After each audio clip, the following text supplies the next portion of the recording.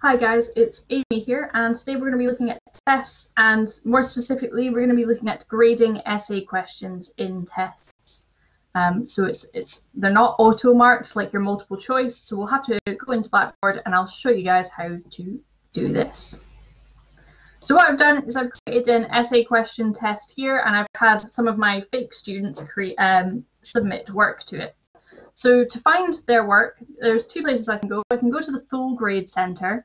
If you have a lot of tests and a lot of students, it can be quite hard to navigate and find the one that you're after. Luckily, I don't have too many, but the easier way to find it is actually under what's called needs grading. So under needs grading, we'll just show you work that needs graded. It's pretty self-explanatory. Once you've graded something, it will remove itself from here, whereas once you've graded something, it stays in grade center. So sometimes that's why it can be harder to navigate, because you're having to navigate through the students that have been graded and the students that haven't been graded, whereas this just shows you the students that haven't been graded. So sometimes that's a bit easier. So here we have, I've got two students that have taken it. So I can click individually onto the student's name to grade this, but there are other ways of grading as well. So I can grade with their usernames hidden. So if I don't want to know who's submitted the work, I can go through it with the usernames hidden. I can also grade by question. So this essay has two questions in it. So if I choose grade by question, I can either mark all of the question ones or I can mark all of the question twos. So this sometimes is a nicer way of doing it. It just means that rather than having to go, especially if you have more than one or two questions, if say you've got 10 essay questions, rather than having to go 1, 2, 3, 4, 5 and then start again through the rest of it, I can mark question 1 for every student and then mark question 2 for every student.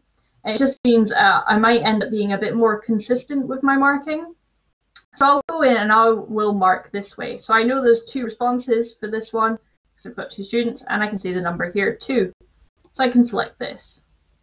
And what it will do is it will let me see what the students said, and I can go and mark this. So if I go into here and choose edit, I can then go and give them a grade for that. So out of 2 points, I can give them grade for their response. If I actually just come out and come out again, if I click onto the student's name, I can see sometimes this is a little bit nicer because I can see a little bit more detail. So I can see the given answer, and then I can also see an example what the correct answer might include.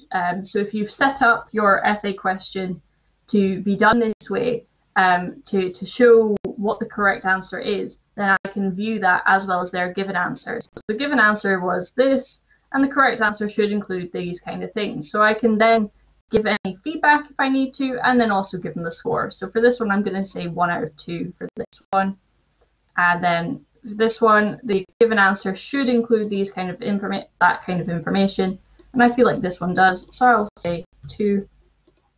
And then I can hit save and next. I can also navigate through these 2 arrows here to mark the student. So if I go back to the one I have marked, the one I have marked now has a green tick, but I can amend this mark if I need to.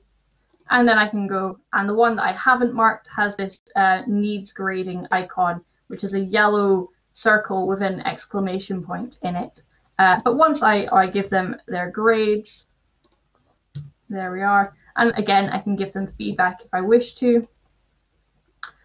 There's also extra feedback that can be given. So feedback to learner, that's overall feedback on all of the questions. The feedback boxes here, these are individual to each question. This is for overall feedback for the whole of the test. And then grading notes. Grading notes are for other instructors, other lecturers, internal verification, that kind of thing is where you can add any. So why have you awarded them points? You can add that information there, and then just hit save next. And now I've got 0 items to grade. It's gone straight into the grade center what their marks will be now for that test. So if I go to the grade center, there we go. they have now got their scores immediately in there. So it's quite quick and easy to get into to start marking them. Obviously, if you have more questions, it will take a little bit longer to mark. I had less questions, so obviously less to mark there. So again, we are contactable via email. We've got Ian, David, and myself. You can also get us on Microsoft Teams. We like Teams because it's quick and easy for us to chat, and we can also use video and screen sharing if we must. Just a reminder as well that we have the Digital Futures Toolkit. So the toolkit has guides on using Turnitin, Blackboard tests, assignments, as well as other tools that we use in the college like Office. But the best bit is it actually has the student side of a lot of these things. So if your students are struggling with anything, please let them know about the toolkit because they'll find some help guides there that's available to support them. Again, hope you guys enjoyed this video and I'll let you get on. Hope you have a good day.